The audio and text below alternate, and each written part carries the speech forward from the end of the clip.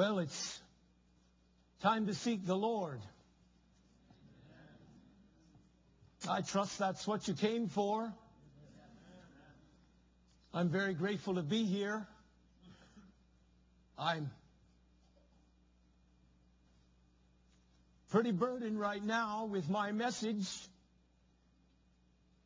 I'm looking forward to the rest of the week to see what God can do in my own heart.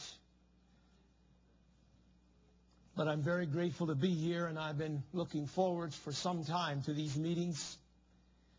What a good, wise, and a good thing to do for God's people to gather together, sanctify, set apart all their time, and do nothing but seek the face of God.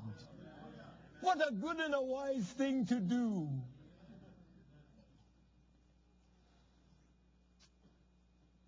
Just want to give my appreciation for those who organize these meetings so that we can all do that. And just a few words of introduction here. I just want to be open and honest with everyone here.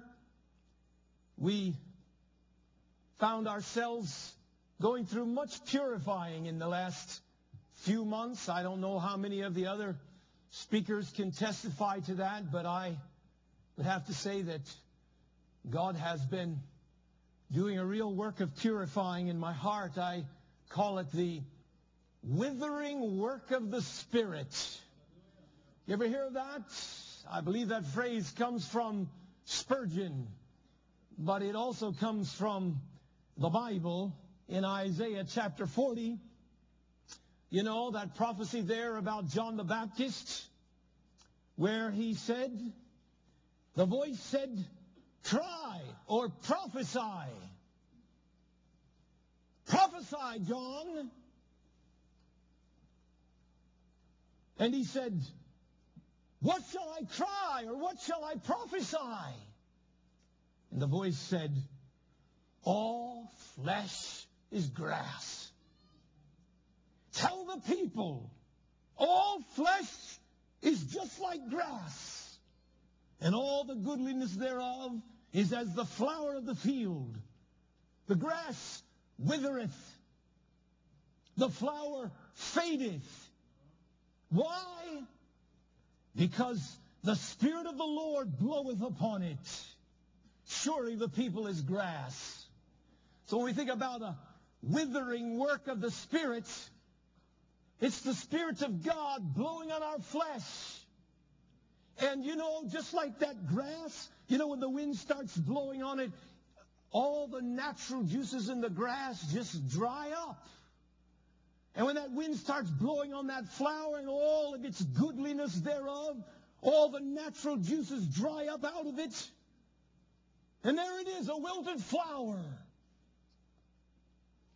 The grass withereth, the flower fadeth, but the word of our God shall stand forever. And that's what you have left, you know, when the Spirit of God gets done blowing on you and purifying you, and all your natural juices are all dried up, and all of your goodliness is laid aside, and you don't feel like you have anything to say or anything to do.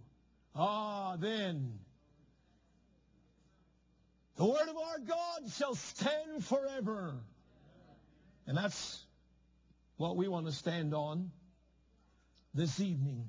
The word of our God. So I just want to encourage you all to expect some withering the next couple of days here. I'm planning on it myself, and I trust that you will also be doing that. You know, the Bible has several accounts where God's people and individuals set aside a time to do nothing but seek God. And each time in the Bible when they did that, we see them prospering beautifully and God being glorified by it. And I don't know what your mindset is as you come to this place. I mean, I'm sure some of you came because you're burdened for revival. Maybe some of you came to hear special speakers, but I want to encourage you that to go a little bit deeper than that. Go deep enough that you meet God while you're here. That's what we need. Set apart and sanctify this time as a season to seek the Lord. You will not be disappointed. You know, the prophet Isaiah said these words, it's time to seek the Lord. You know that verse? Just before it, it says, break up your fallow ground. It's time to seek the Lord. That's a good word for us, isn't it? That's not the message this evening, but that's a good word for us. Break up your fallow ground. It's time to seek the Lord. To seek the Lord till when? Till He comes. It's time to seek the Lord until He comes. Till He comes? Yes, till He comes. And what? Reigns. Reigns righteousness upon us. Brothers and sisters, let's be honest. We don't have any righteousness in ourselves. We can't do this thing. We can't crank it up. We can't put it on. It's got to come from the Lord. So let's just set this time aside and seek the face of God until He comes and rains righteousness upon us. Righteousness, brothers and sisters. Righteousness coming from the flow of the Spirit of a righteous and a holy God. It's time to seek the Lord until He come and rain righteousness upon us. But we must seek in faith these days, like Hebrews chapter 11 verse 6 says, for he that cometh to God must believe that He is, and that He is a rewarder of those who diligently seek Him. Did you hear that, brothers and sisters? He's a rewarder of those who diligently seek Him. He that cometh to God must believe that He is, that God is, that He's the God of heaven, that He's the God of the universe, that He's the Creator, that He sits on His throne tonight, and that He is a rewarder. He will not let us waste our time here these few days, brothers and sisters. He will not let us waste our time here. He is a rewarder of those who diligently seek Him. But we must come in faith. We must believe that. It's a promise in the Word of God. Draw nigh to God, and He will draw nigh to you. Do you believe that? Amen. But you know the next verse? Cleanse your hands, ye sinners, and purify your hearts, ye double-minded. Be afflicted and mourn. Let your laughter turn to sorrow and your joy to heaviness. Humble yourselves in the sight of the Lord, and He shall lift you up. Yes, brothers and sisters, it's time to seek the Lord. I hope that you will do that here. I hope that you have come with a heart that wants to seek God. Not just a heart that wants to hear some speakers. You know, I was impressed with the little announcement there on the website of Sermon Index, a different kind of revival conference. Brothers and sisters, let me tell you right here at the beginning this evening what will make this a different kind of revival conference. I mean, there's lots of good conferences where there's lots of good preaching. There's not very many conferences where everybody falls on their face before God continually and says, God, I'm not satisfied the way that I am, and I'm not satisfied with the church in America, and I'm not satisfied with the way things are around me, and I'm not satisfied with the world around me, and I'm going to get a hold of you, and I'm not going to let you go until you bless me. Those are the kind of things that'll make it a different kind of revival conference. Amen? Well, those are just a few thoughts that I have. Now we're going to pray. I want you to open your Bibles to Psalm chapter 80. That's where we're going to be looking for our text this evening. But first we're going to pray. You have that text?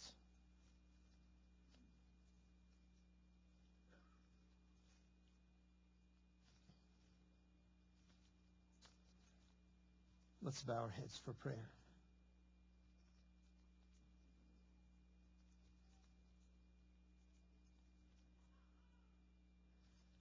O God, the heathen are come into thine inheritance, Lord. Thy holy temple have they defiled. They have laid Jerusalem on heaps, Father. Oh, remember not against us former iniquities, Lord. Let thy tender mercy speedily prevent us, for we are brought very low. Help us, O God of our salvation, for the glory of thy name, and deliver us, and purge away our sins for thy name's sake. Wherefore should the heathen say, O Lord, where is their God? Let him be known among the heathen in our sight again. Father, these words, we find our heart in these words this evening. Yes, the heathen have come into thine inheritance. And God, that's why we're here. We are not happy, Lord, with the way we find things as we look around us. That's why we're here. Oh God, I pray that you'll settle down upon us tonight. Lord, from the beginning, thank you for the sweet, holy, awesome Spirit that we sense in this place, Lord. We invite you, Father, to come and sit among us, move among us. Spirit of the living God, fall afresh on us, Lord. There's nothing we can do except what you give us to do. There's nothing we can say except you say it within us. Father, I pray that you'll anoint us all, the preacher and the people, that we may all have ears to hear what the Spirit of God is saying to the church in these last days. Oh God, we pray in Jesus' holy name. Amen.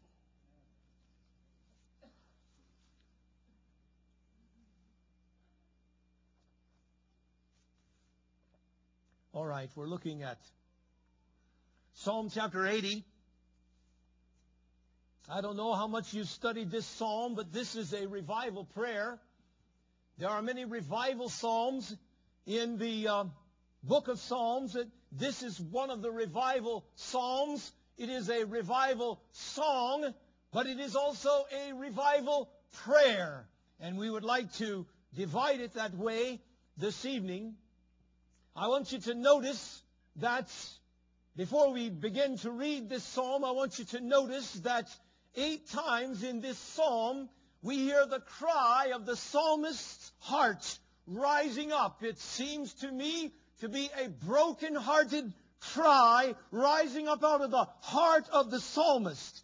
A cry for revival. A cry for return to reality. A cry to return their hearts back to God and His ways. A cry to bring back former days of blessing. And a cry to save them, to come and personally deliver them. 4 of these 8 cries flow together like the refrains of a chorus. You'll see as we read down through there.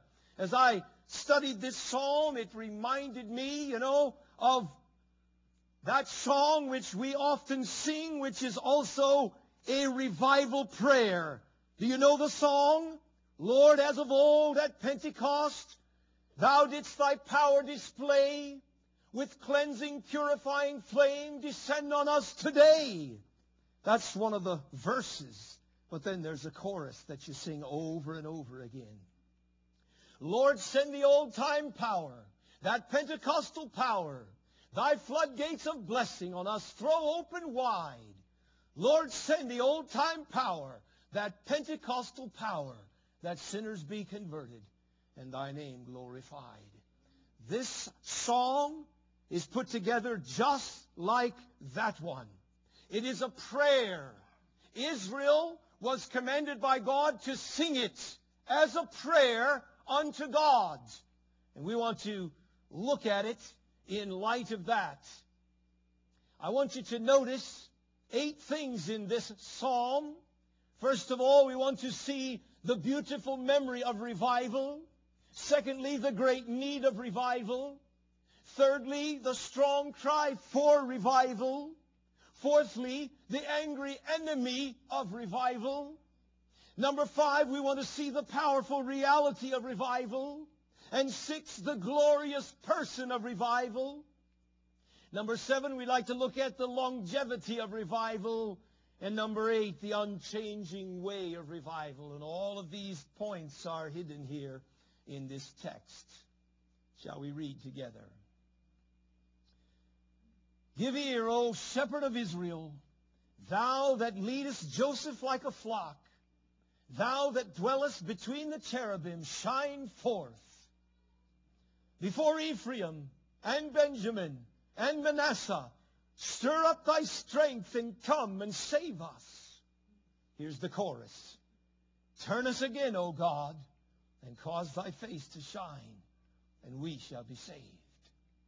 O Lord God of hosts, how long wilt thou be angry against the prayer of thy people? Thou feedest them with the bread of tears, and givest them tears to drink in great measure. Thou makest us a strife unto our neighbors, and our enemies laugh among themselves. Here's the chorus again.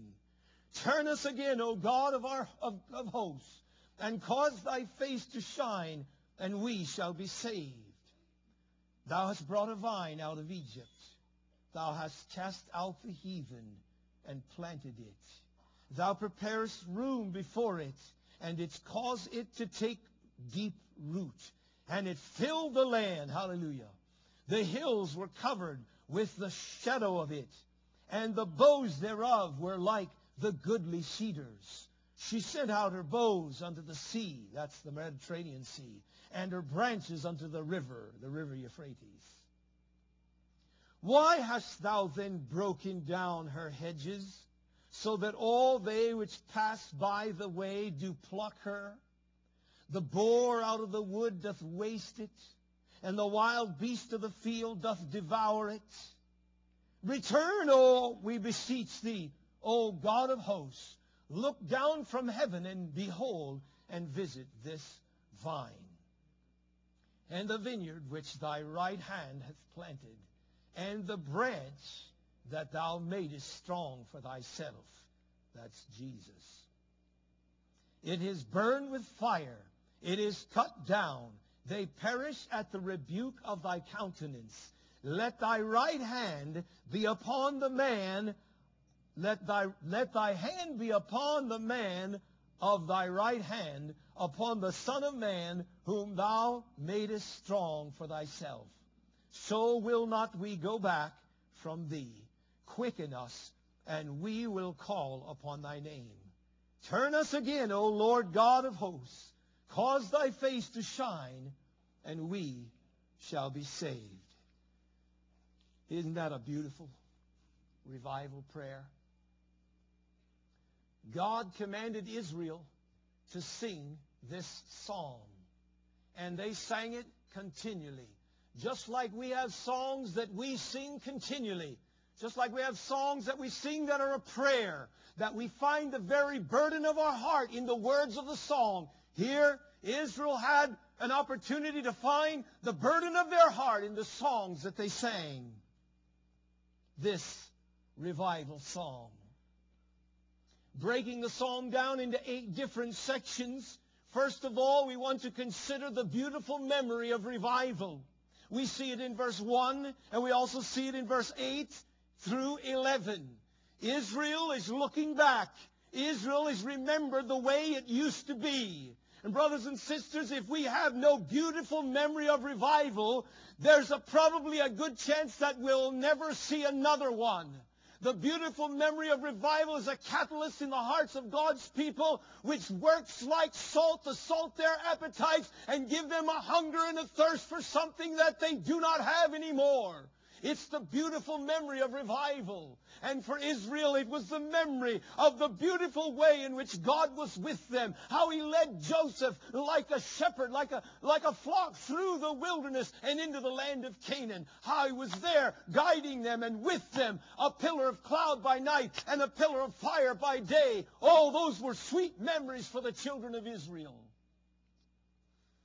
Also, as Israel begins to put their memory on the beautiful things that God has done for them in the past, they also have to remember how that God led them out through that wilderness and into the land of Canaan and drove out the heathen that were there and planted them like a vineyard there in the land of Canaan and caused that vine to prosper and caused that vine to grow and its boughs spread out in all of the area and all the way to the Mediterranean Sea and all the way over to the river Euphrates.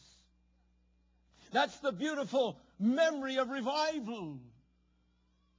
The glorious memory of God leading them through the wilderness and planting them in a beautiful land. Well, brothers and sisters, for us, well, you can start on your own personal side right there. What about the beautiful memory of that day when you first met the Lord Jesus Christ? Do you remember what it was like? Do you remember how your heart was overflowing? Do you remember how you couldn't keep yourself quiet? Do you remember how you just kept opening your mouth and telling others about it? Do you remember how sweet the Bible was? Do you remember how sweet it was when you prayed? It's the beautiful memory of revival, brothers and sisters. Praise God for the beautiful memories, amen. Those beautiful memories are like a catalyst in our heart which will not let us settle down very long. If we lose our way and the fire of God doesn't burn in our heart anymore, we begin to remember, don't we? We begin to remember. That's God planned for each one of our hearts. For the church, we look to the historical memory of the book of Acts. If you want to have a beautiful memory of what revival was all about in the book of Acts, there you can go and look and see the beautiful things which God did, how that Christ was in the midst of His church, how that Christ was building His church, how that the Spirit of God was upon the early church there, and souls were being saved on every side, and glorious fellowship was happening from house to house and everywhere. That's the beautiful memory of revival. Psalm chapter 44 verse 1 says these words, "We have heard with our ears, O God, our fathers have told us what work Thou didst in their days in the times of old."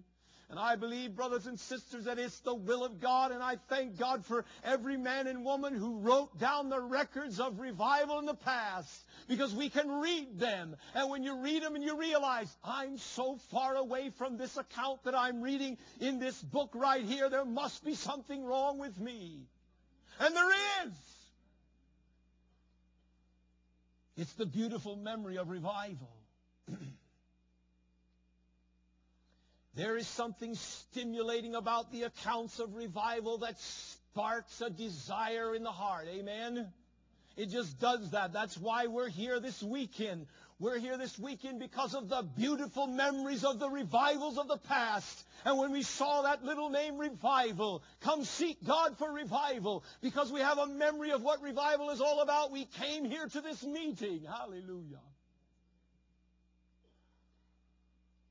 There's something stimulating about the accounts of revival. It creates hunger within our hearts. It builds faith for today, and it encourages us on to believing prayer that we can believe God for a revival in this our day.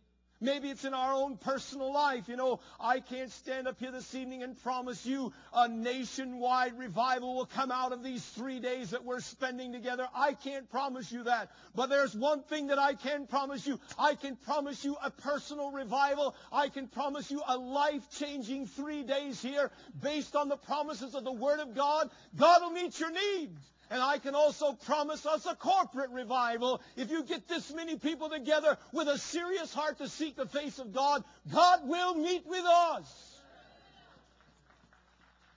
It's because of the beautiful memory of revival that I can tell you those things. I've seen it happen before.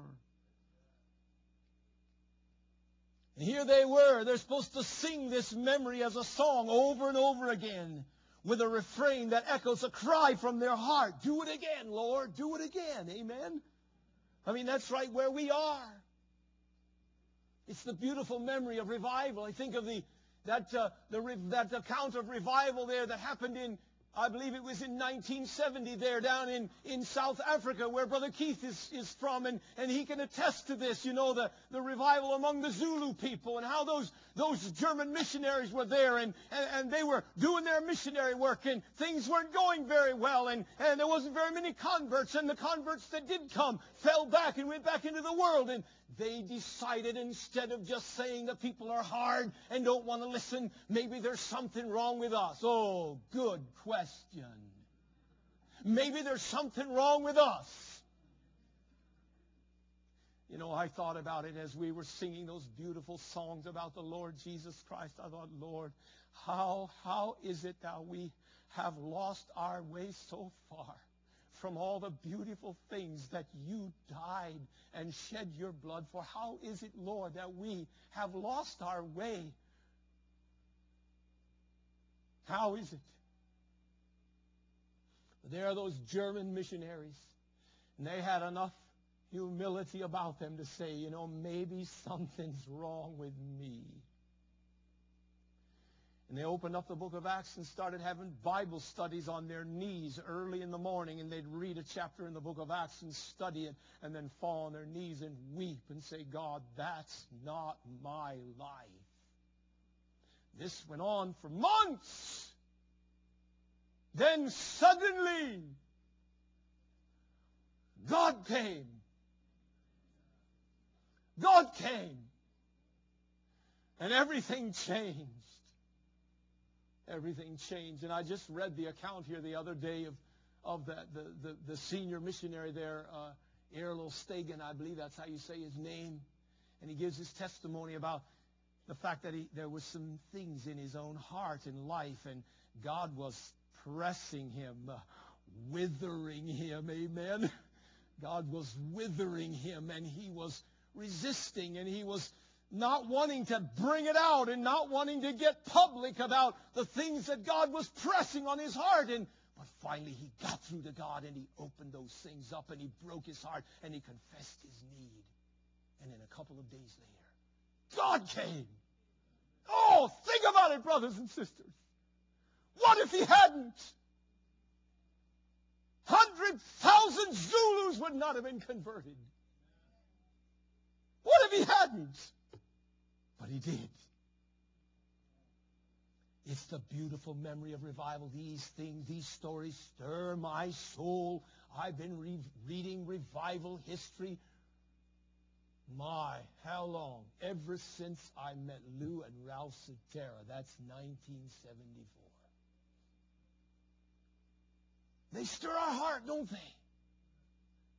You know, God knew what memory does, you know, there with the Revelation chapter 2 there with the church at Ephesus. And I mean, everything was going real nice, you know. They're taking a stand for the Lord, and they're laboring, and they're doing many good things. And I mean, they're a fine church, and they were a fine church. But God knew better. God knew the memory that they had in their minds, and he told them, nevertheless, I have somewhat against you. You have left your first love. And sometimes they say, you lost your first love. Brother, sister, we don't lose our first love. We leave it. There's a big difference, isn't there? Losing something, oh, where did it go? And leaving something little by little, allowing the heart to get cold and insensitive and a little sin creeping in there. And all of a sudden, that fire, that love, that zeal that we had, it's gone. And see, God knew that the beautiful memory of revival was in the hearts of that church at Ephesus. And he said, remember and do the first works.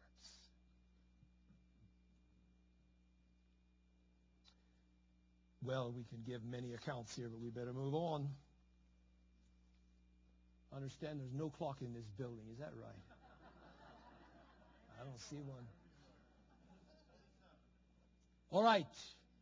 Let's move from there to the great need of revival. You see those two flow together. First, you have the beautiful memory of revival. And with that beautiful memory of revival, then that comes to settle down upon the heart the great need of revival. When you realize that's something back there, but I don't have it here.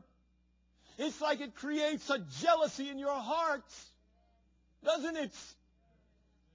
I remember the account of the Welsh revival, and when the news of the Welsh revival ended up down in India, those people down there in India, in the area where Amy Carmichael was and other missionaries down there, they heard about this revival, and it did something inside their hearts. You know, it's like provoked them, and they realized, hey, if God did it for them, God can do it for us. Let's start praying.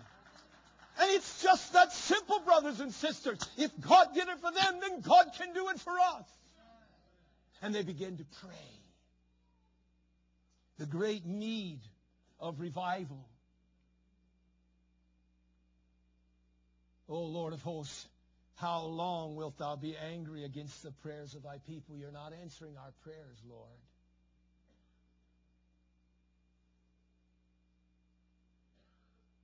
You're feeding us with troubles and tears, and it just seems like there's troubles on every hand. The great need of revival. Our neighbors, Lord, were a reproach to our neighbors. Lord, that beautiful vine that you planted there all those many years ago, and you put a hedge about it. You said, this is my vine. These are my people. And you put a hedge around us. Why have you broken down the hedge, Lord? The hedge is broken down. And the boar out of the woods comes in and tears at us. And the people walk by, the heathen walk by, and pluck the fruit off of the vine.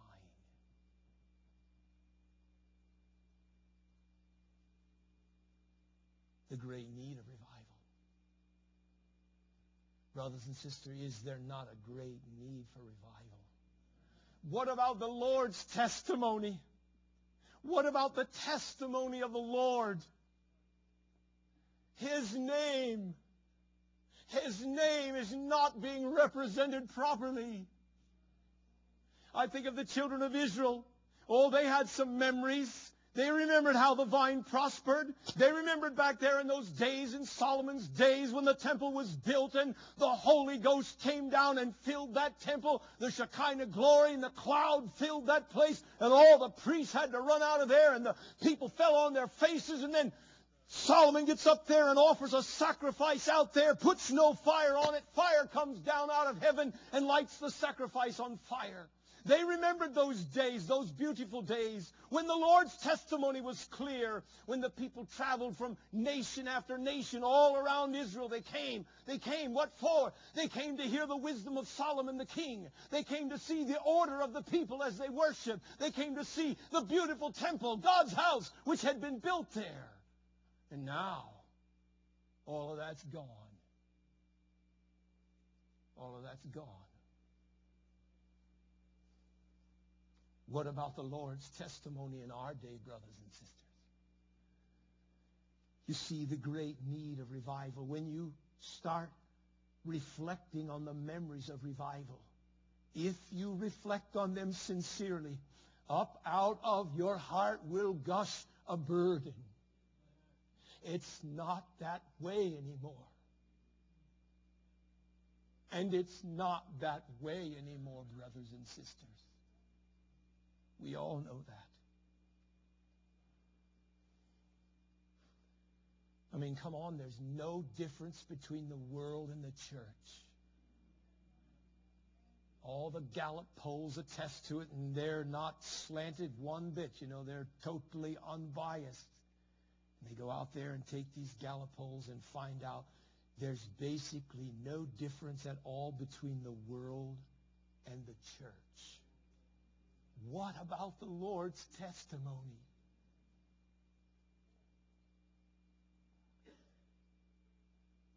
And I thought about all those people coming by and plucking fruit, you know. when you first read that, you think, okay, the world's coming and eating those nice grapes. But they're not plucking grapes, brothers and sisters. They're plucking sons and daughters. Mark it down. If Israel was a vine, then the fruit on the vine is sons and daughters. Oh, how the world loves to pluck the sons and daughters of the church of Jesus Christ. God help us. God says, I'm grieved with you. I'm burdened down, he says in the book of Amos, because I gave you sons, and I gave you sons for prophets and Nazarites. And you just let them go do all kinds of other things. Yeah, the world loves to pluck the fruit from the church. Fine young men and young ladies, crisp, gracious, kind, mannerly, hardworking, obedient. Just pluck them one right after another. Just pluck them. And instead of a prophet, you get a businessman who makes $1 million. So what? God says, my heart is bowed down heavily because I gave you sons for prophets and Nazarites. And there are not very many prophets around anymore, is there? Why hast thou broken down the hedge, Lord? We know, don't we? We know.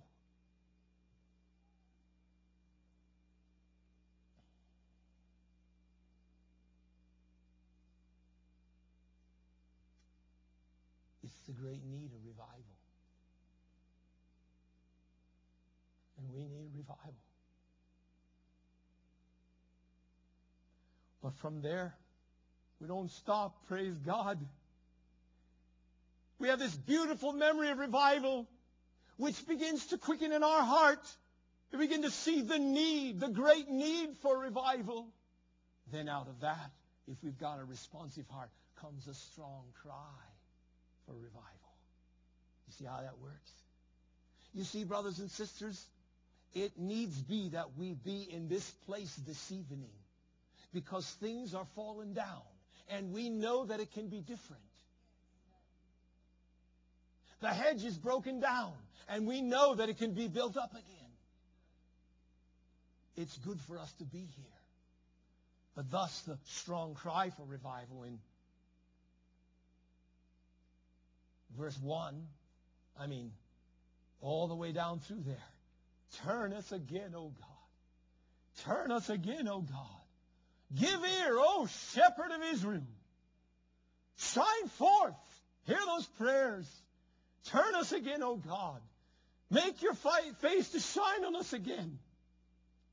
You know what happens when God's face shines on his people? You know what happens? It's pretty powerful when God makes his face shine again. Turn us again, Lord. Return, we beseech you, O God of hosts. Look down from heaven. Behold and visit this vine. You see, the strong cry for revival comes up. Once you let the memory of revival grip your heart, and then the burden comes upon you for the need of revival. Well, then the natural thing is to pray.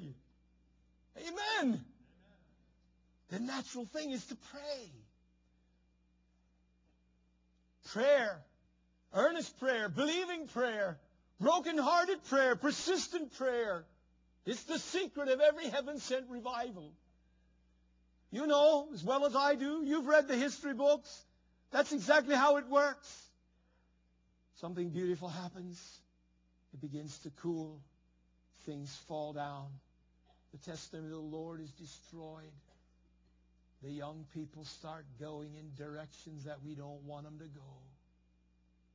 And then there's a small group over here. It's often a hidden group. Just a couple of little old ladies and 4 or 5 ministers hiding in the barn in the middle of the night. Small little group. But up from their heart comes this cry. Lord, Lord, turn us again, Lord. Send revival, Lord. Send revival. We need revival. And the next day you're out in real life, and there you see the the way the church is, and you see the youth and all those things, and back there you go to the prayer again. But brothers and sisters, it would be very discouraging if we didn't have those beautiful memories of revival, wouldn't it? It would be very discouraging. You look around, all you see is trouble, just like, which one of the prophets was it there, that Habakkuk, I believe, who said, Lord, revive thy work in the midst of the years. You know what he was saying? He was looking around and he was seeing the condition of everything and saying, oh, Lord, revive your work. Everything's fallen down. But the exciting thing is when you read accounts of revival, there rises within your heart a faith, that impetus of faith, that believing prayer begins to come out of your heart. And you don't just tell God how bad everything is. You seek God with a positive faith-filled attitude. Lord, send revival. You did it in the past. I know you'll do it again. That's a whole lot different than just complaining before the Lord, isn't it? And I'm afraid many times that's about what the Lord gets from us, is a bunch of complaints about how bad it is. Look at this and look at that, and my, I'm so tired of this. And that won't bring revival, brothers and sisters. But prayer will. Prayer will. Earnest prayer. Believing prayer. Broken-hearted prayers will bring revival.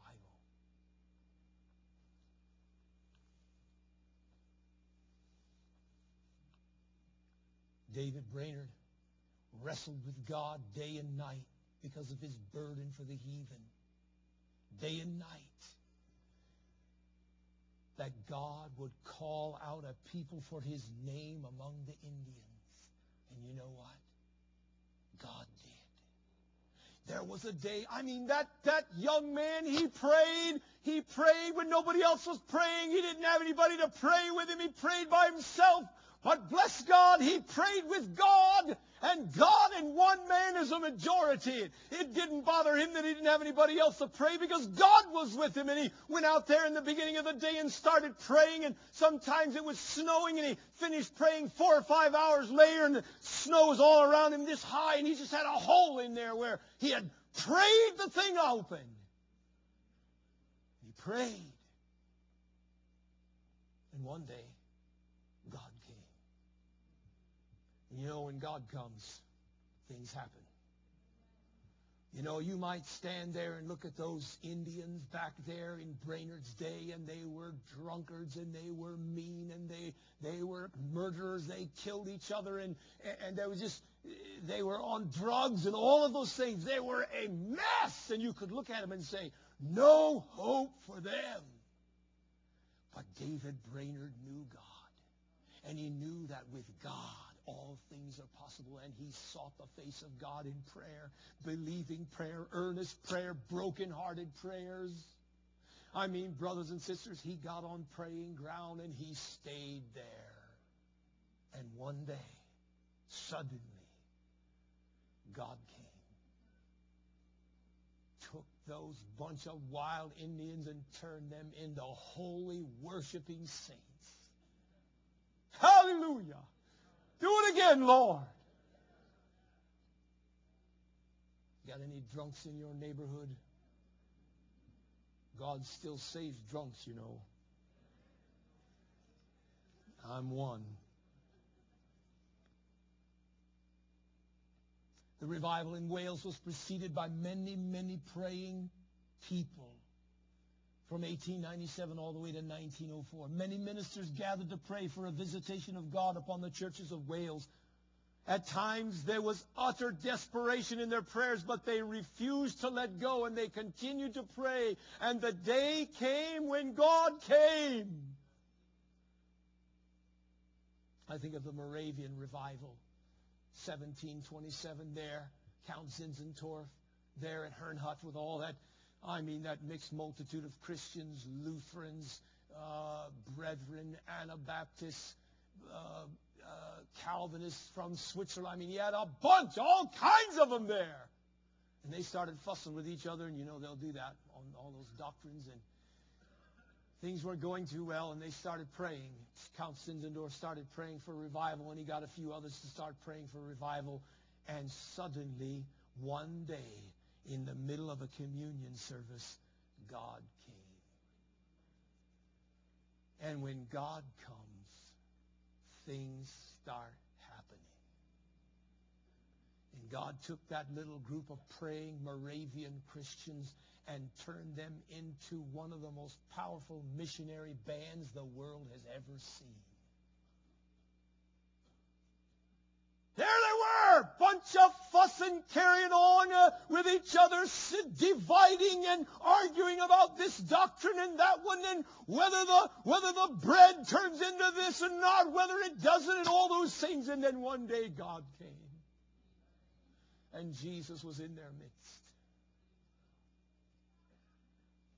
Spurgeon testified of the hidden group of desperate prayer warriors who stormed heaven for a visitation in their church every Sunday morning. He said, at times, the burden and presence of God was so intense that no one dared to even speak. Now, that's when you know God's there. Nobody wants to say anything. Have you ever been there? I've been there. You don't even want to get up behind the pulpit and say anything.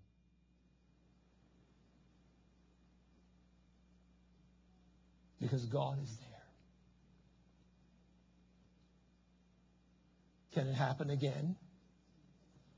Oh, there's lots of debates about that, whether it can happen again. Can revival happen again, they say?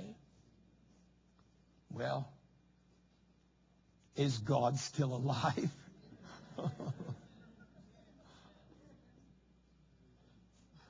Brothers and sisters, revival is just God. Is God still alive? Revival is God. So yes, revival can happen again. It can happen in your own life again. It can happen here this week again. It can happen in your church. Yes, it can. The strong cry for revival comes up. You understand, brothers and sisters? Well, let's move on from here. Let's look at the angry enemy of revival. Anybody know who that is?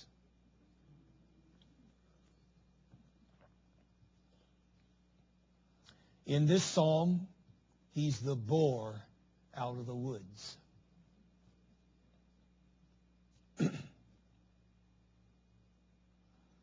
And this boar out of the woods, I've seen a boar. We're not talking about a regular pig like you find in a barn somewhere here in America. This is a boar. I mean, he's got teeth and he's got fangs sticking out there, and he is one wild, mean character. And he'll kill you if you meet him out in the wilderness somewhere.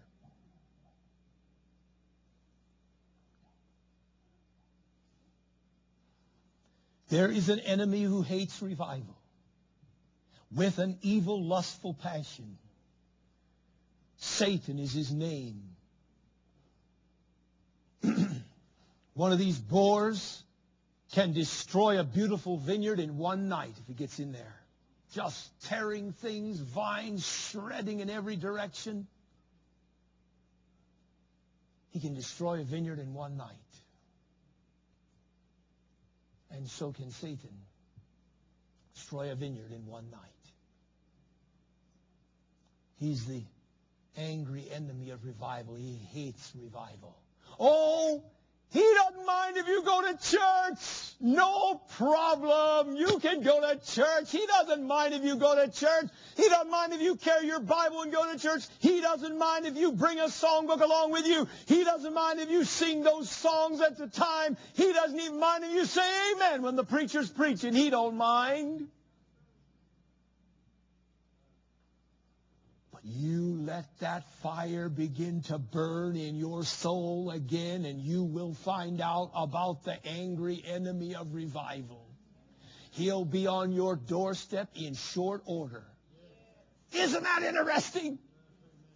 We can float along for 5 years just kind of doing the old church thing, you know, and he's not going to bother us. He never knocks on our door. He never messes with us. He doesn't need to mess with us. But as soon as the fire begins to burn and that old conscience starts getting clarity and it gets clear again and the Spirit of the living God begins to settle down upon you, and all of a sudden that mouth wants to open up and speak about Jesus everywhere you went, oh, he's going to be knocking on your door.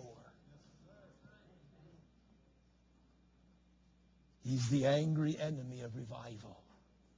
He doesn't want revival to happen. He doesn't want you to get stirred up, and he'll do everything he can to keep you from doing it. He doesn't want you to turn your life around. He goes to and fro throughout the whole earth seeking whom he may devour. And brothers and sisters, if there's a choice on who he can devour and not devour, think about it. Tonight, are you one whom he may devour? There are those he may not devour, and there are those he may devour.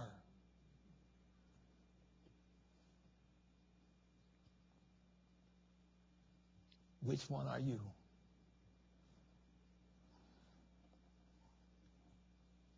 We must watch his wiles. We must keep our hearts clear. We must not give him any place. He would to destroy us, brothers and sisters, and he would to distract us. Oh, listen, that's probably his greatest trick here in America, is to distract God's people. Distract them. You know, get the TV on. Yeah, get the TV on. Distract them. Something else to do. Oh, good deal coming up.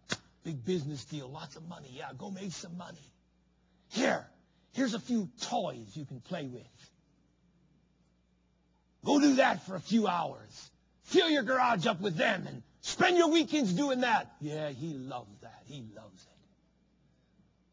Amen? Now we're going to meddling. But it's true, and you know it's true. He's distracting God's people. I'll never forget the sermon that I heard preached by Billy Graham, I don't know, 1954 or something like that. Wow, was it a hot sermon. He preached on television, and he stunned those people about television in 1954, and he made a prophecy when he said it. In 1954, he said, the television is going to destroy the devotional life of American Christianity. Oh, was he a prophet or what? It happened. You know what I'd do if I were you? I'd get my shoe, I'd get my boot on, and I'd put my boot right through the middle of it. Sorry about that. Call me a legalist if you want, but I just put my boot on and put my boot right through the whole thing and pick up my Bible and go for God. I mean, how do you think revival's going to come, brothers and sisters? Watching the soap operas and all the nonsense they have on there? I don't believe so. But the boar out of woods is after us because the hedge has been broken down.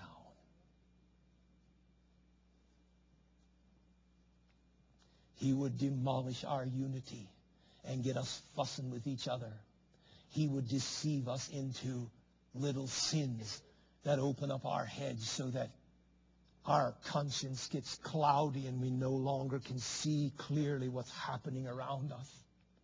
He would cloud our conscience so that we're not sensitive to the lost souls that are around us every day. And when she has you there, no problem. He'll just let you right there, and you can float along for the next 10 years, enjoy life, and wait for heaven to come. Oh, really?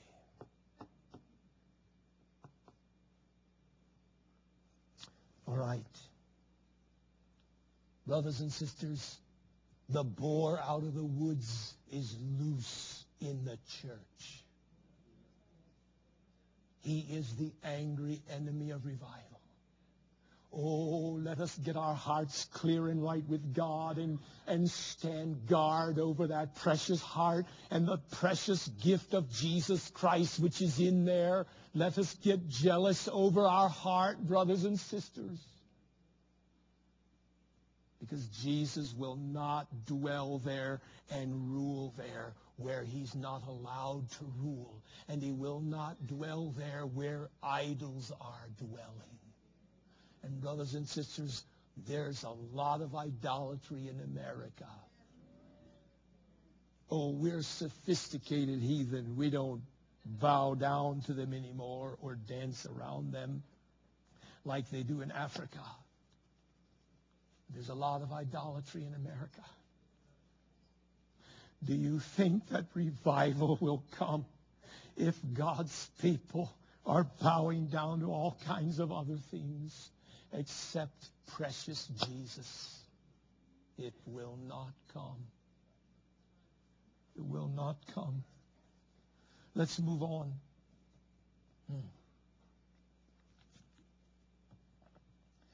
Number 5, we want to look at the powerful reality of revival. The powerful reality of revival. The pillar of cloud by night, fire by day. The Shekinah sitting on the mercy seat. That's the powerful reality of revival. Verse 14, the psalmist says, "Return, we beseech thee, O God of hosts. Look down from heaven and behold and visit this vine." Now that's revival, isn't it? God visiting his people. Look down from heaven and behold and visit this vine, the psalmist prays. The powerful reality of revival. Israel remembered the reality of a living God in their midst that stirred them on to cry and pray and sing that God would return them to former days of blessing. Brothers and sisters, the reality of revival is so worth everything that we may need to sacrifice in order to have it. For when God comes, everything begins to happen.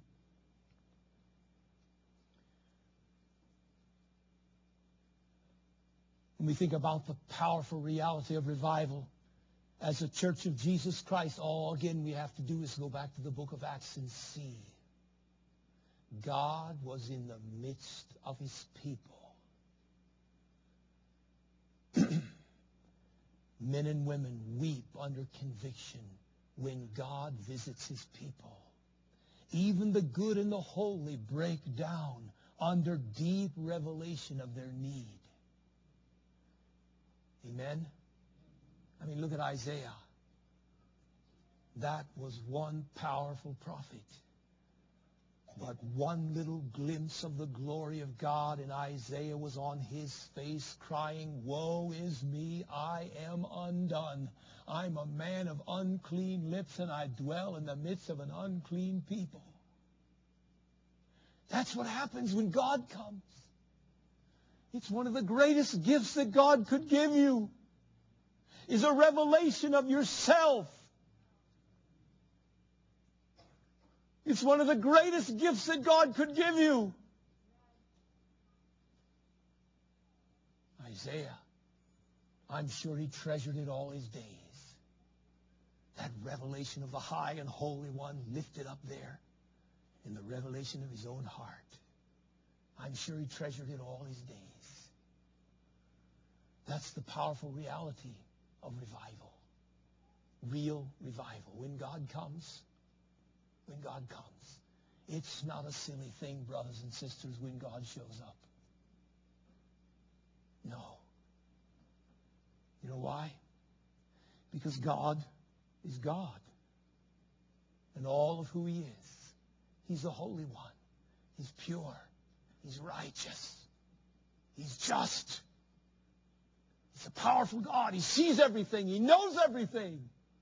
Now you take that God with all those attributes and let him settle down in the midst of his people. I mean, nobody hides in that atmosphere. Nobody. No phony baloney Christians hide in that atmosphere. I've seen it many times.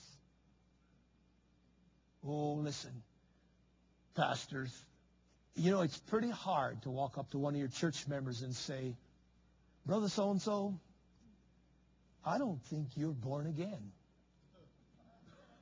I mean, try it once. That's pretty hard to do. But yet, if you're an honest pastor here this evening, there's people in your congregation, you have the witness in your heart. You know that man is not born again. But oh, when God comes, you don't need to walk up to him and say, friend, I don't think you're born again. He won't be able to make it when God comes. Because when God comes, he comes in all that he is. He knows everything. He sees everything. He's holy. The atmosphere becomes holy. He's pure. He's a righteous God. He's a just God. Yes, he's a God of love, and he's a God of mercy too. But usually when God comes, you know, God's people, they get a bit uncomfortable, and they need to get a bit uncomfortable. And when all that gets taken care of, then love and mercy, oh, glory, it's there. This is the powerful reality of revival. This I've seen God do in 3 weeks in church that would took me a year of counseling to do on my own. God did it in 3 weeks without me even saying a word to all of the people. When God comes, things happen. The power and presence of God is felt in amazing ways when God comes. God's presence transcends the church and flows out into the community. Isn't that beautiful? It transcends the church and goes out into the community. Large numbers get converted. Hardened sinners get right with God. The Holy Spirit becomes the soul winner in our midst when God comes.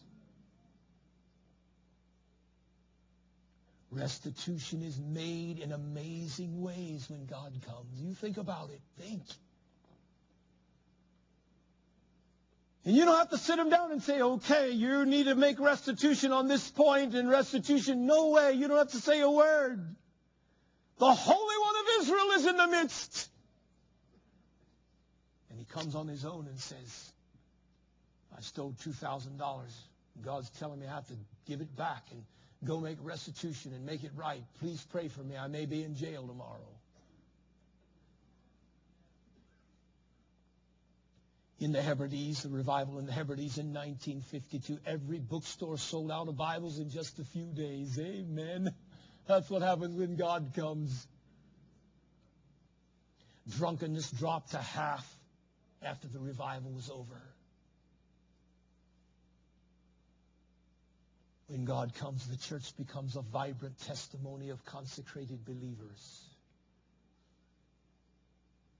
When God comes, the church becomes a vibrant testimony of consecrated believers. Amen? Talking to a pastor just a few days ago, catching a few of his tears. He was counseling and asking me questions, asking me what he should do. He has a church, I don't know, maybe 100, 150 people. And this is a sincere pastor, and he's praying and he's fasting and he's seeking God. I mean, this pastor means business, you know. He wants something for his people, and he spends time alone with God, and he fasts and he prays, and he brings a message on Sunday morning, and the people just sit there like a bump. He said, Brother Denny, what shall I do? Well, I said, brother, it sounds to me like you've got a church full of carnal Christians. And I'm not sure how long you can be one of those, frankly, theologically. I'm not sure how long you can just be a selfish, self-centered, live your own life and go to church on Sunday kind of person. And I said, pretty hard to lead a group of people into a spirit-filled reality who are carnal and do not want to go. But when God comes, the church becomes a vibrant testimony of consecrated believers. When God comes, family worship is revived. Family worship is revived. In Africa, in the revival among the Zulus in 1973, it was testified that you could hear the families gathering first thing in the morning to sing and read and pray, and you could hear them all down through the villages there. They were all gathering in the morning. Fathers gathering. Let's imagine that. These are Zulus. Bless God. You know who the Zulus are? They're the fiercest tribe in all of Africa. I mean, the tribes all the way up into Ghana know who the Zulus are way down in South Africa. The fiercest warring tribe there is. Here these Zulu men get converted, born again, filled with the Spirit of God, and now they're gathering their children into their little huts, morning by morning, reading the Bible to them, singing songs, and having prayers. Hallelujah! Only God could do that.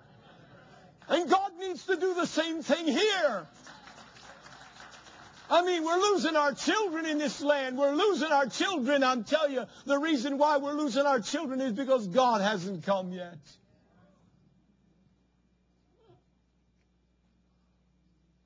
It's the powerful reality of revival.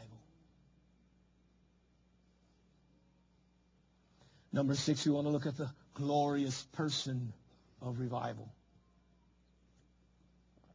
You know who that is, don't you?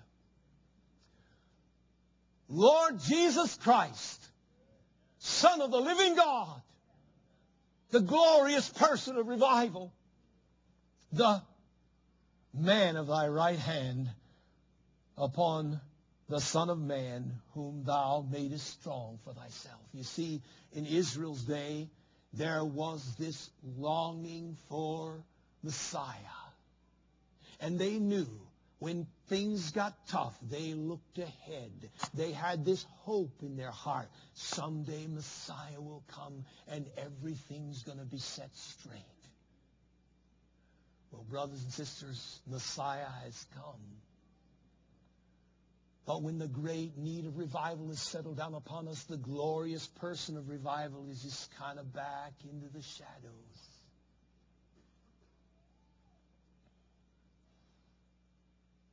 But for the early church, he was there with them, Christ building his church in the midst of the people. He was there.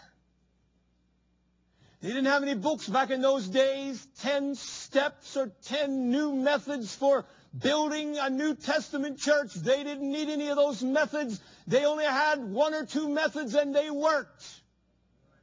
Jesus told them, I promise you that I will build my church. You won't have to build it, I'll build it. You don't have to do it, I'll do it.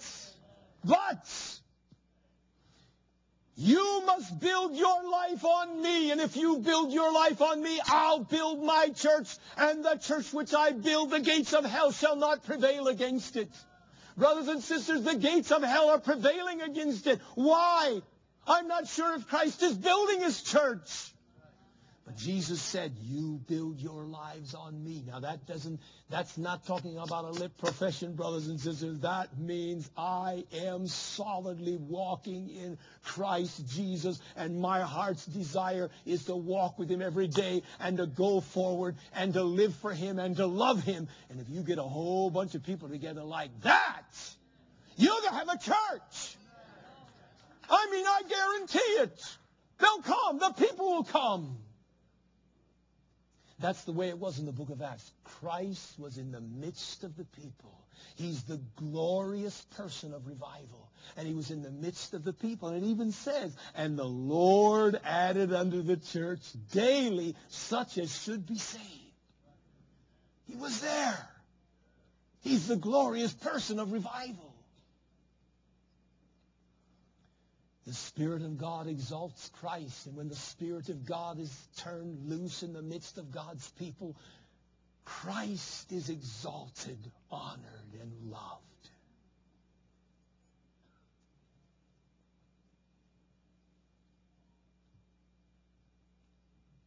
We should long for an overwhelming love for the Lord Jesus Christ, brothers and sisters. When God comes, the glorious person of revival is in the midst. He will be preached about. He will be worshipped. He will be the topic of conversation in life. He will be the song on the lips of his people. He will be the all in all. Everybody talks about the Lord Jesus when revival comes. We all know it's true. It's nothing new. I'm not sharing anything new with us tonight. Very interesting in the setting where I come from, what happens when someone in a very religious setting gets born again and they show up at church the next Sunday morning and start talking about the glorious person, Jesus. They throw him out of the church where I come from. Oh, you can talk about God, no problem. You can talk about God. But when you start that bubbling over about Jesus Christ, that's enough. You either sit down and shut up or leave. But he's the glorious person of revival. And when revival comes, Jesus is center stage. And you think about it now. Jesus is the Christ, the anointed one. And I think, stay with me, when the anointed head and the anointed body are together, Christ manifests his life in a given community. And by the way, that's the only way that it can happen, brothers and sisters. When the anointed body gets in tune with the anointed head, Christ manifests his life in the midst of a community.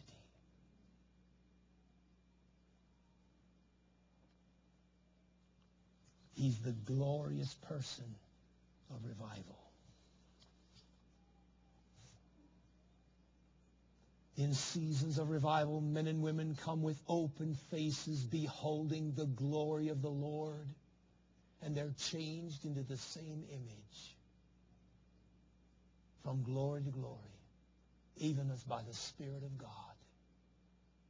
When revival comes, the glorious person of Jesus Christ is seen, not with the eyes in our head, but with the eyes of our heart.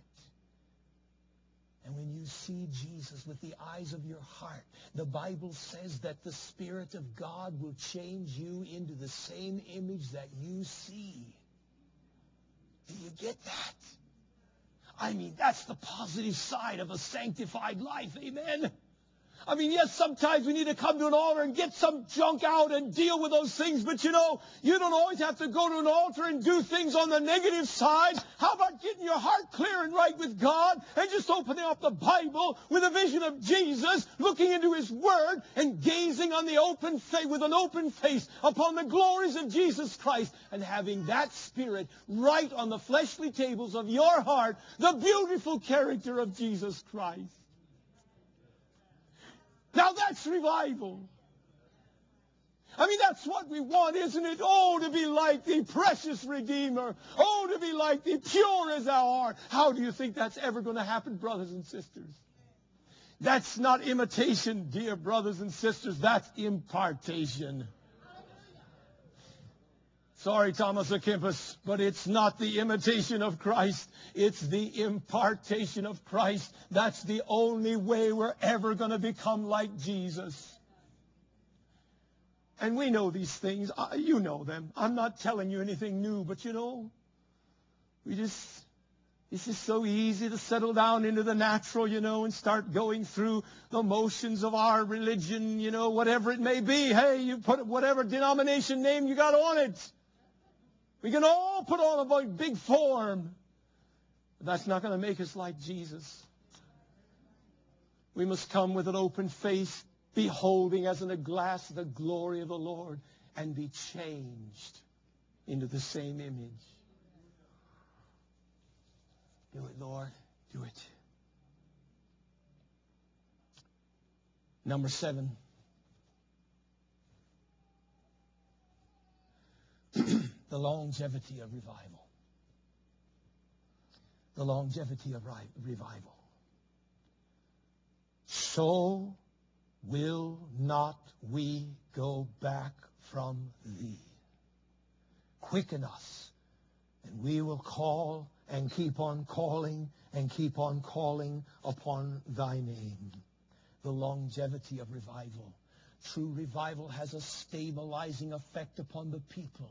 Its converts have clear testimonies of continuing for many, many years after a visitation from God. We're talking about longevity. Brothers and sisters, true revival lasts. It lasts. If it doesn't last, it wasn't a revival. You didn't stay there long enough. Maybe you went forward. Maybe you went into your closet and you confessed some sins to God, and God forgave you, and you went out your closet and went your way. But if it doesn't last, you didn't stay on your face long enough for God to come. Because true revival lasts 10 years, 20 years, 30 years, 40 years. Oh, I'm not talking about perfection. Sure, there's some ups and downs, and maybe a little bit this way and a little bit that way, but steady on, moving forward, always gaining. True revival lasts, brothers and sisters. I think of the East African revival movement back in 1930. I believe that's when revival broke out in Eastern Africa, Kenya and Uganda, over there in that area over there.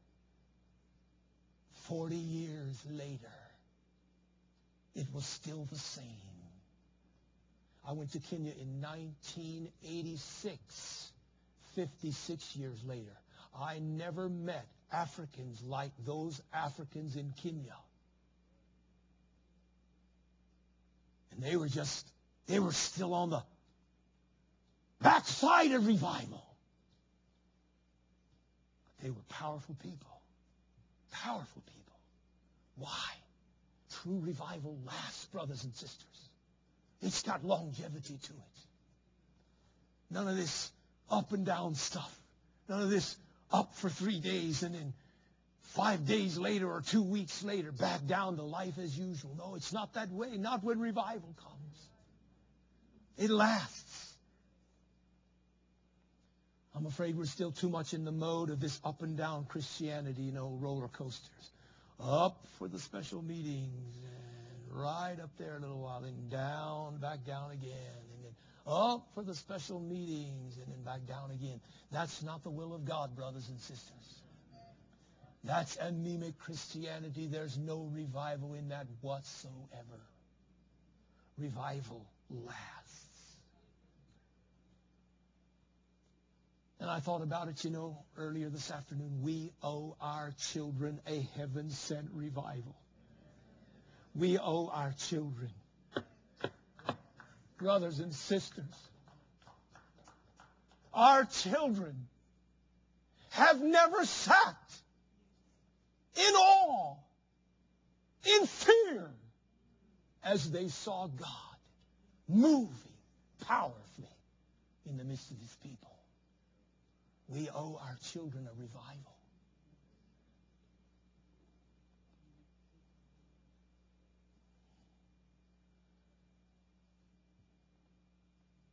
I thought about revival lasting. Why shouldn't it last? It's just normal Christianity. Did you hear that? It's just normal Christianity. It's nothing special. It's just normal. But we've been living in the subnormal so long. that the normal looks abnormal. And we think, oh, this would be wonderful. And it would be wonderful. But it's nothing special. It's just normal. It's just God being in the midst of his people.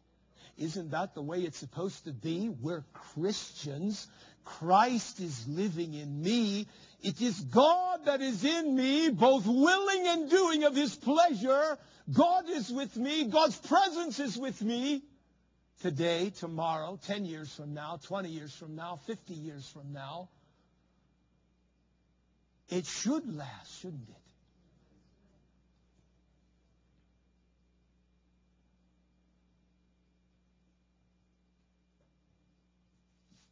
And if you study church history, it did last. It did. And it will, if it's real. So, let's not settle for anything less than the real. And when God comes, you will be changed. And everyone will know that you're changed. And a year from now, they will know that you have been changed.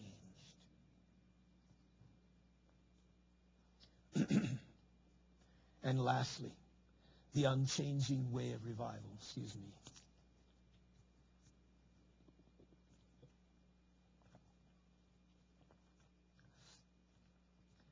Revival only comes one way. Only one way.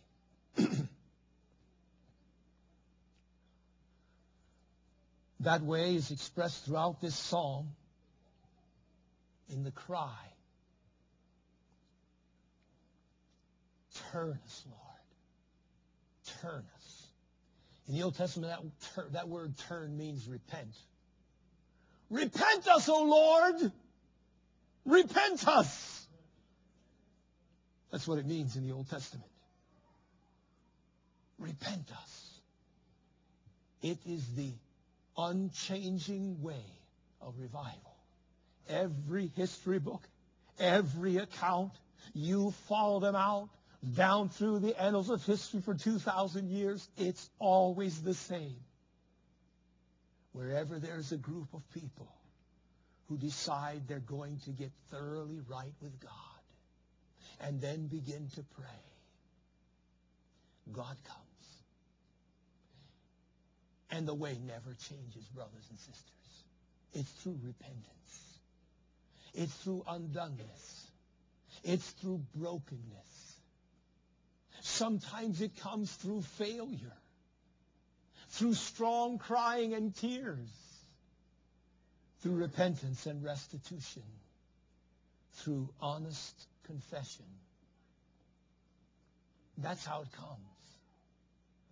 You know, if the heart says, I'm not going to let anybody know who I am. I'm not going to let anybody know my secret sins. Oh, I'm here. I like the sermon. I'll say amen. But I'm going to let anybody know who I am. That's pride, friend. And God resists the proud. I mean, it's just like this.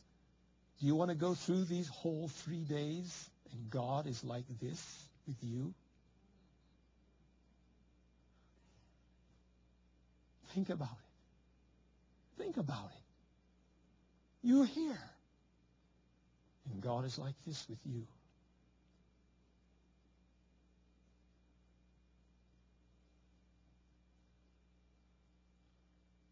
I don't want to do that.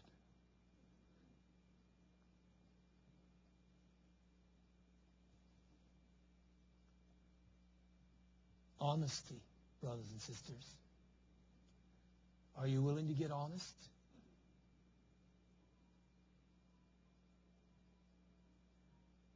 You know, it seems awful quiet in here.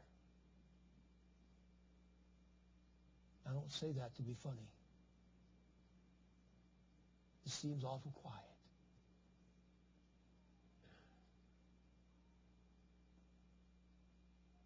God does want to visit his people. But it's the unchanging way of revival.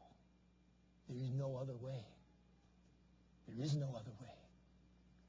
You can pray and pray and pray and pray, go to the prayer meetings, and you can sing and sing and sing, but if in the heart there are things there and you don't want to deal with them or you don't want to bring them out,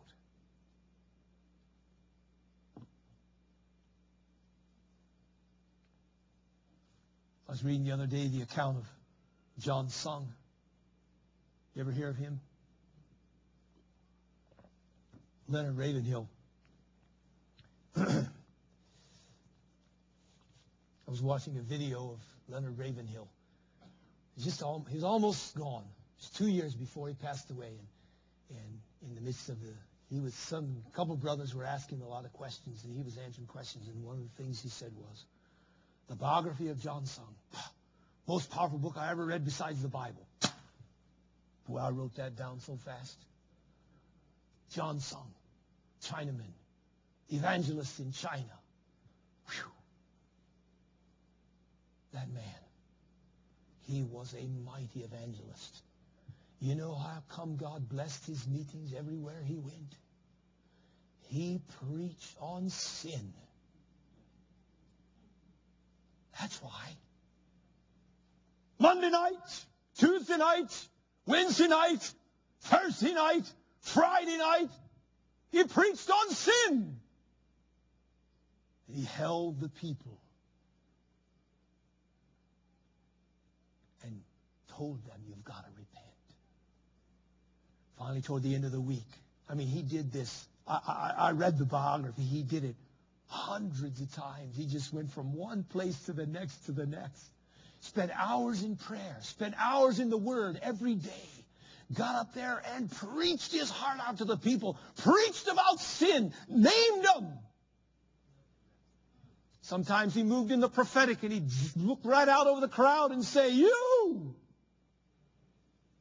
holding out on God. And he was right. He knew it. He preached on sin. People started breaking their hearts toward the end of the week and confessing and opening it up.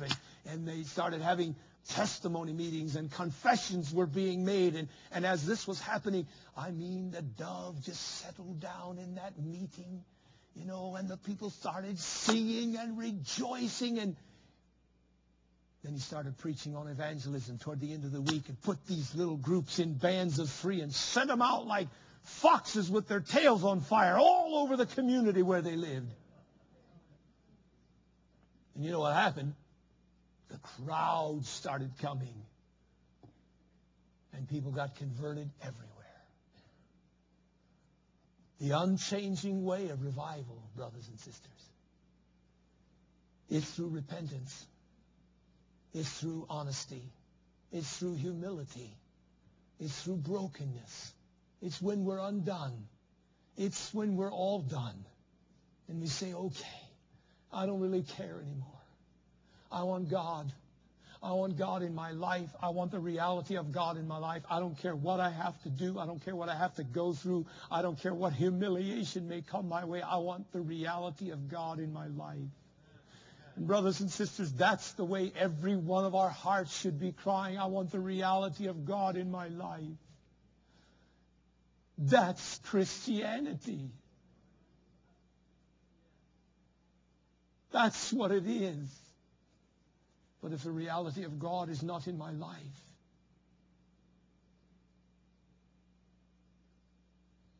it's a grief to God and it hurts his testimony.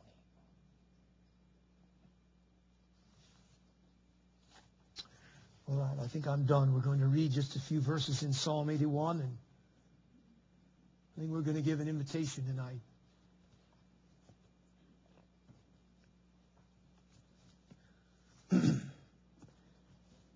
I'm going to give you an opportunity just to do business with God. This is a nice altar up here. There's lots of room, if you want to come up here and pray. But I want to read a few more verses for you and then pray. It's time to seek the Lord, brothers and sisters. Listen to the heart of God in Psalm 81, speaking about Israel. But it comes pretty close to home when we read it. God says, I removed his shoulder from the burden. I removed his hands. They were delivered from the pots. Thou calledest in trouble, and I delivered thee. I answered thee in the secret place of thunder. I proved thee at the waters of Meribah. God pleading with his people, reminding them of the glorious deliverance that he so graciously gave to them. Hear, O my people, and I will testify unto thee. O Israel, if thou wilt hearken unto me, God says, oh, if you would just hear me. My heart is open toward you. My heart is enlarged your way, says God. If you would just hear me. There shall no strange God be in thee, neither shalt thou worship any strange God. I am the Lord thy God, which brought thee out of the land of Egypt. Open thy mouth wide, and I will fill it, says God. And he's not talking about giving them a piece of bread, friends. He's talking about that spiritual bread. Open your heart's mouth wide, and I will fill it, saith the Lord. But my people would not hearken to my voice, and Israel would none of me. He didn't want to have anything to do with me. So I gave them up under their own heart's lusts, and they walked in their own counsels. That's a pretty sobering verse, isn't it? Oh, God, please, don't do that to us. But you know, as you look around you and you hear all the crying woes of God's people as they talk about how their church is, it seems that's exactly what has happened. They've been given over to their own heart's lusts, and they follow their own counsels. I mean, I've talked to people who visited 20 churches.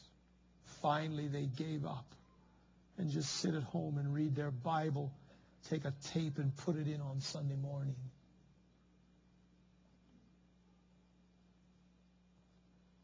I gave them up unto their own heart's lusts. Verse 13, oh, that my people had hearkened unto me, and Israel had walked in my ways. I should soon have subdued their enemies and turned my hand against their adversaries. The haters of the Lord should have been submitted themselves unto him, but their time should have endured forever. He should have fed them also with the finest of the wheat, and with honey out of the rock should I have satisfied thee. Do you hear the heart of God this evening? God, all God is doing is just simply, He's opening his heart to his people here in Psalm 81 and saying, look at all that I've done for you. Yes, I am the lily of the valley. I'm the bright and morning star. I'm the altogether lovely one. And I died for you. I gave everything for you. Look what I've done for you. I led you out of Egypt. I transformed your life. I changed you. And he did. But Israel wouldn't listen to me.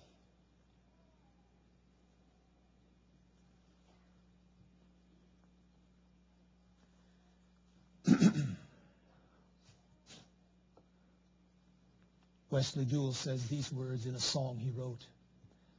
Come suddenly again, O Lord. Your temple waits for you today. Come in accordance to your word. Come suddenly, even while we pray. Oh, blessed, blessed Holy Ghost, bring the revival we need most.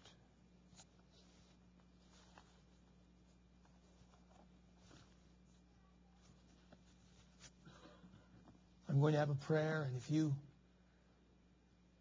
no song, no singing or invitation or anything, but if you need to do business with God, there's some things that you need to deal with, you just come up here while we pray. Shall we bow our heads and close our eyes?